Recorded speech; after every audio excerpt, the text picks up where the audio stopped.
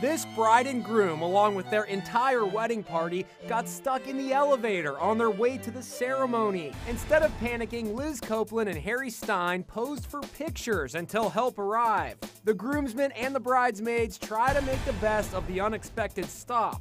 It took 30 minutes for firefighters to come to the rescue. Here comes the bride, straight out of the elevator. And a note of thanks on Twitter.